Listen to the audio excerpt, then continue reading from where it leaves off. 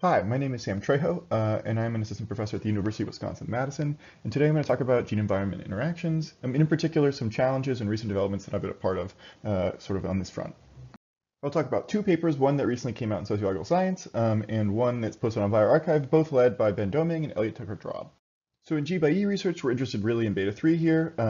We have beta 1, a genetic effect, beta 2, an environmental effect, and then beta 3 is an interaction term. So does the effect of genes, is it modified by some environment?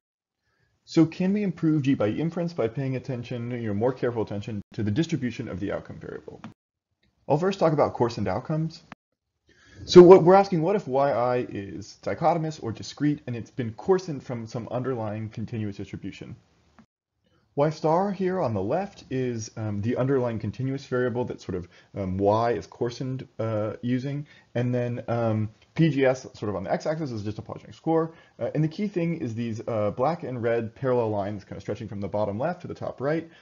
You're seeing that the relationship between polygenic score and the underlying variable y star is parallel, so it's identical for the high environment and the low environment. So any sort of G by E is just a general environment here. But like the key insight here is that so there's no G by E in a sort of linear sense right now, but if we were to coarsen y star into y at this blue line above and below, then we actually could detect G by E using a linear probability model. So we have to be mindful of that. Next, we'll talk about heteroscedasticity, and in particular, we're focusing on this EI part. What if the IID assumption of normal linear models is not met?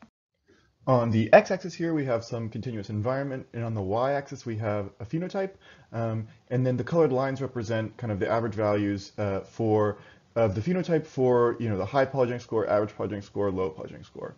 And the key thing to realize here is we see the classic kind of heteroscedasticity where across the measured environment, as you move from left to right, the dispersion of the dots kind of widens, the funnel plot, if you will. And then because of that, the distance between the green, blue, and red lines increases, which is actually G by E, right? Like that's what the model is going to detect.